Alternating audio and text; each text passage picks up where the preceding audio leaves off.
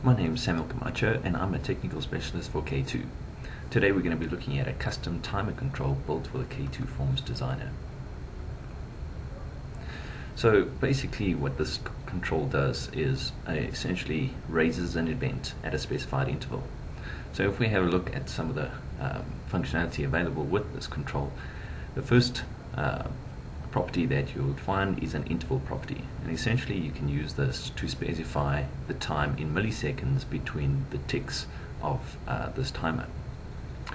What you can also then configure on your views is when this control raises the tick event, it can fire any rules that you have specified against the tick event. So that can be quite powerful. You can also place multiple timer controls on a view. So if you want different parts of your form to refresh at different intervals, or you want different ticking to happen at different intervals, then you can actually do that.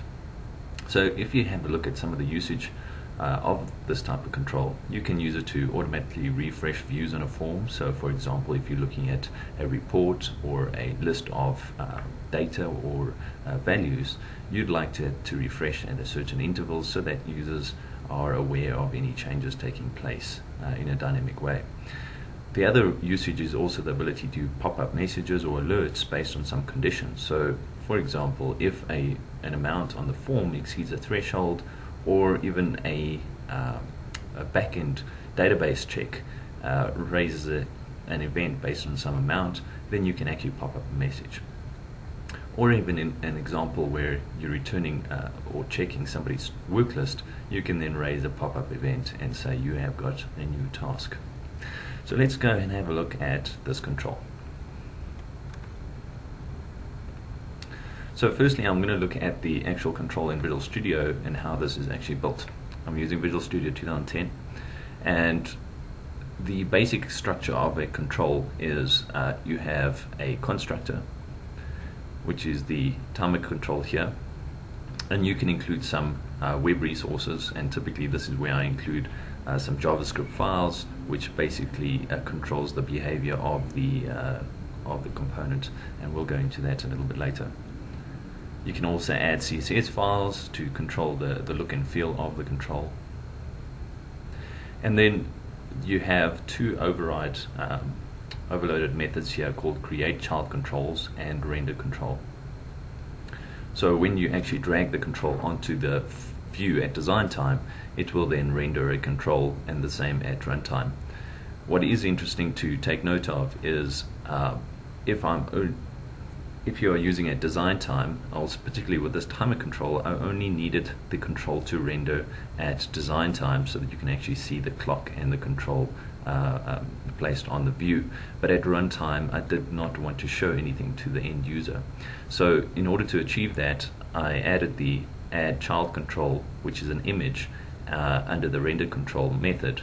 But under the create child controls, I did not add that image. So that is how you can control the rendering of a image during design time and runtime. From a behavior perspective, this component is quite simple. So if you have a look at the functionality, a lot of this code over here is very standard with every control that you have.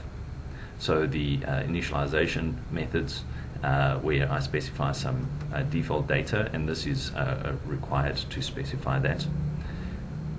The initialize method, the dispose method. The get is enabled or set is enabled, may not be required. And also required is the get value and set value.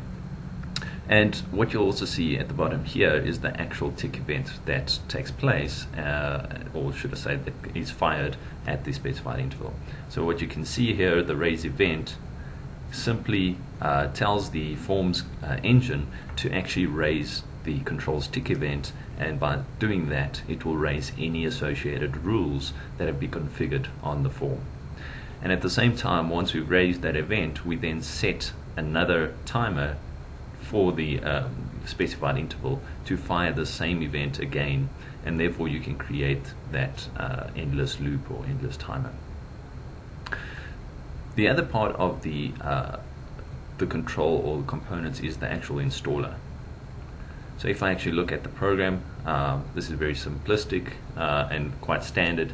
Again, it connects to the K2 server, it specifies what the control name is, and goes and finds any existing controls with the same name and then updates that control.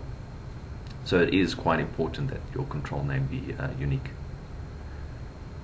We also specify the actual namespace of the control, or class should I say, that it will load into memory. And this is where we actually load the different events for this control. So in our case, we've only got one event, and that's the tick event. Right, so let's go and have a look at how we use this control. So in the Forms Designer, I'm going to create a new view. Let's add a new category, and let's call this my Hello World example.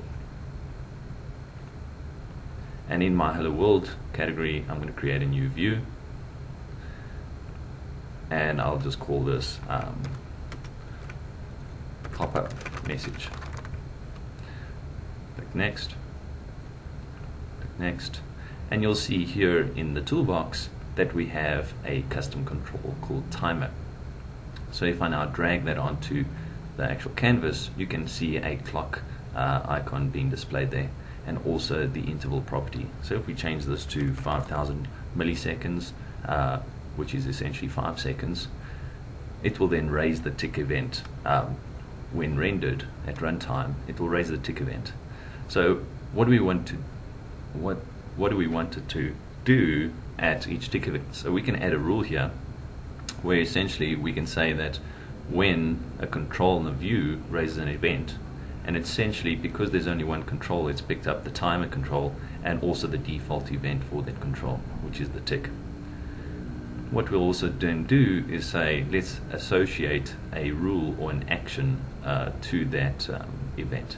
So there is a pop-up message here, and we'll say then show message to the user, and in our case we're just going to put in hello world, your tick event fired successfully.